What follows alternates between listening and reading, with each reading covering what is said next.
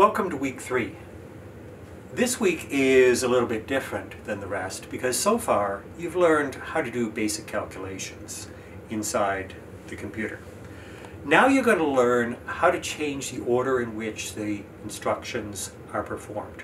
You're going to learn how to do conditionals, where you branch in one of two different directions.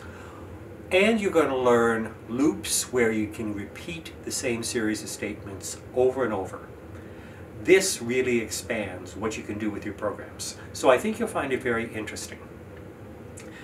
It's going to take you from using the computer as basically a glorified calculator to being able to actually do real programming. So I think you'll start to get a feel for what programming is really all about in the coming week. So let's get started with week 3.